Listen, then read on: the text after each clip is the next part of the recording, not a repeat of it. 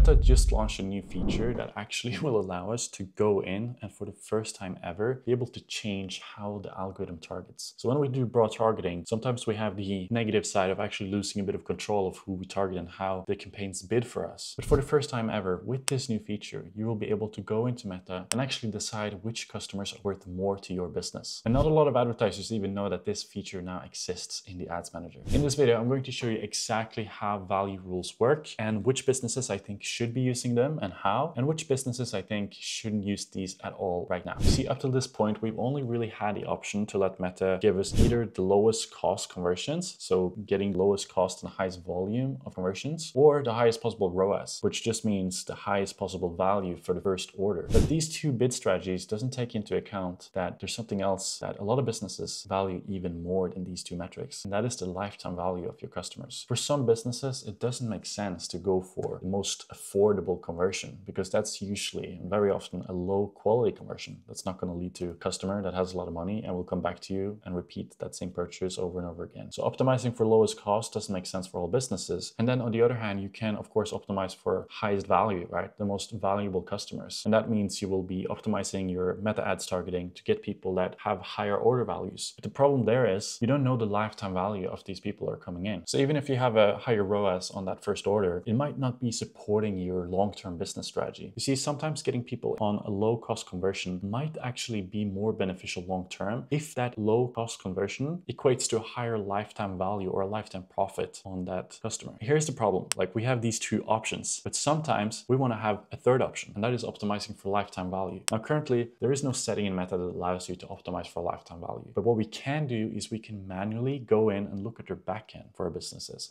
and understand which type of customers are worth more to us. And then we can give that data into the campaign on Meta to allow it to bid a little bit higher on those customers that are worth more to us long term. Or if we know that some customers are worth less to us, then we can also modify how we bid for those customer groups. So now I'm going to show you exactly where you find value rules and how we are using it for our clients, and also give you my take on which businesses them and how, and also which businesses I think should ignore them for now. So I'm now inside my business manager, and the first thing you want to do is click this burger menu up on the top, and then we want to find advertising settings. So we're going to go into that. And now, as you can see here under your business, we have value rules. So we're going to go in here. So the first thing we're going to do is create a rule set. Now, again, as I told you, when we start applying value rules, sometimes we will see worse results in our ads manager. That means we're going to have a higher cost per conversion probably, or lower ROAS. Okay. So you need to actually tick this. I understand my overall cost per result may increase when using value rules, but that isn't always a negative thing, because if it turns out that this change that we do equals more lifetime profit, then unless it turns into cash flow constraints for a business, this is going to be something that we want. So the next thing we do is create a rule set. And now let's look at the different criteria that we can use to set up these rules. So as you can see, we can choose age, gender, mobile operating system, location, or placement. Okay. So we have these 5 options to choose from. And it's very important that when we set up this rule, we need to base it off actual data that we're confident will equate to a higher lifetime value or make sense overall for a business. So just as an example, let me start with one scenario where I would be using value rules. Okay. So one of our clients is a home improvement service company. Okay. So they have a CRM system on the back end, and they usually have a bit of a long customer journey. Okay. They talk to their leads for quite a long time before the lead turns into an actual sale. So the thing here is that we're getting in a lot of leads on the front end, but only a very small amount of them actually convert on the back end, turn into a sale. So these two things, the conversion event and Meta's advertising setup, doesn't have a lot of communication. Okay. Sure, we do qualify leads and we put that data back into the campaign, but the actual sale and the value of the sale, it's being pulled back to the campaign and optimization process, like you would do with the e-commerce integration with Shopify or something like that. And what we are doing for this client is that we're looking at the history of all of the leads that converted. We look at specific area where they converted from.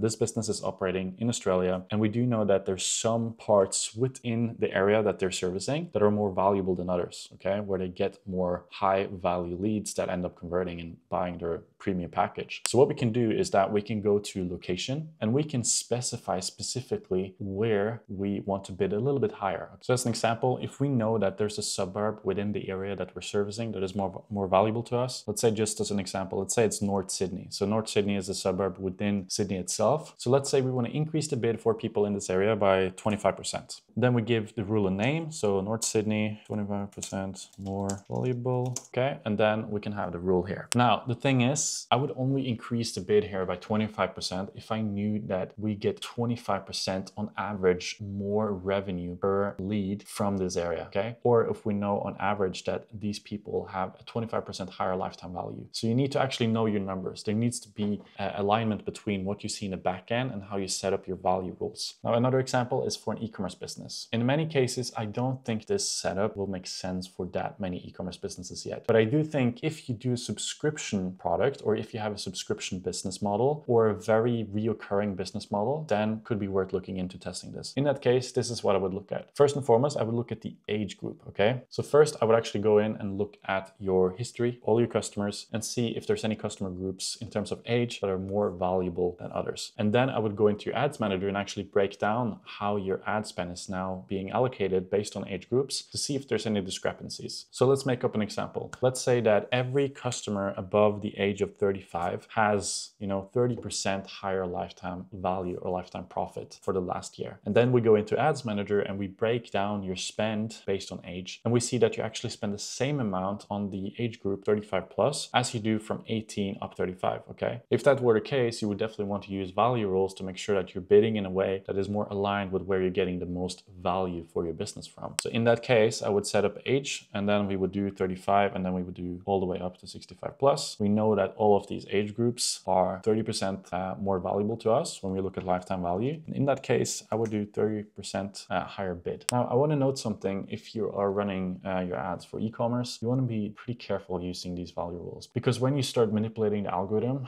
that can turn into something that is actually negative for you, okay? Because there's more data points that play into what is working the best for you. It's not just these 5 things, location, age, operating system and placement, and gender. There's actually more than that. So there's actually more data points that the algorithm look into when it's looking at how it wants to bid for your ads. Now, you also need to take into account that if you're running your campaigns with cost control bid strategies at the moment, so you're running it with the cost per result goal or ROAS goal or a bid cap, when you start manipulating with this, that can make you lose all your momentum for your campaigns. Because if your rule is set at a certain point, so you're targeting a certain ROAS, but then you start bidding differently with value rules, then that might shut down the momentum for those cost control bid strategies. So there's a lot of things you need to take into account, especially if you're running with cost control bid strategies, which I highly recommend a lot of businesses do. I've made a more comprehensive video about that. You can check out the link in the description. But this is just things to keep in mind when you're looking into using value rules. So in conclusion, if you're running a business model where you are getting leads and there is a CRM on the back end or a sales process offline that doesn't speak natively, there's no integrations between what's happening offline and what's happening with how you're bidding on your campaigns, then I would definitely look into using value rules. That makes a lot of sense. If you're running e-commerce, I would only really look into this if you have a very recurring business model. So if you really want to optimize for lifetime value, okay? In that case, this would make a lot of sense, because getting people in at a low cost, but that leading to high lifetime value and lifetime profit, then it's going to make a lot of sense to start using this, because in that case, it wouldn't make sense to optimize for the highest possible ROAS